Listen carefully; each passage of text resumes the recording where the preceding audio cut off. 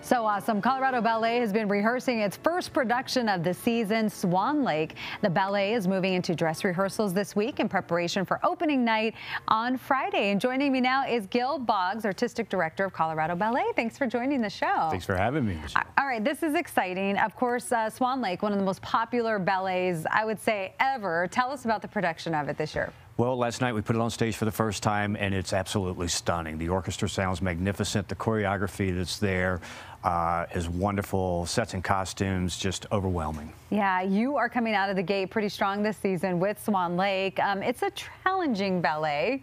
Tell me why.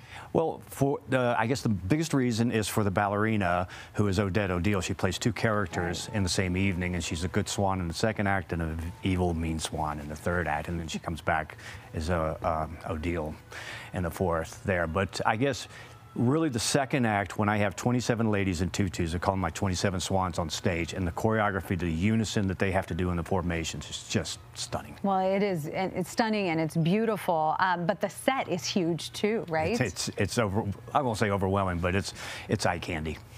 Oh, well, speaking of some candy, you're going to perform the Nutcracker during the holidays this year. I think we'll do that again. Yeah, every year, right? Every year. Every year. So what can the audiences expect for that? It's going to be the third year of our new sets and costumes, which we made during the pandemic, and they're beautiful.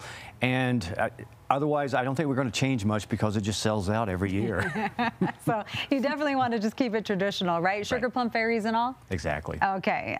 What does the rest of the season look like? After Nutcracker is maybe the production I'm most excited about is Jekyll and Hyde. And yeah, it's dark, mysterious, you know, for an older, mature audience, you know, so we're saying, you know, 13 and above. And I think it's going to really appeal to our Dracula fans as well. Oh, okay. Why are you most excited about that one?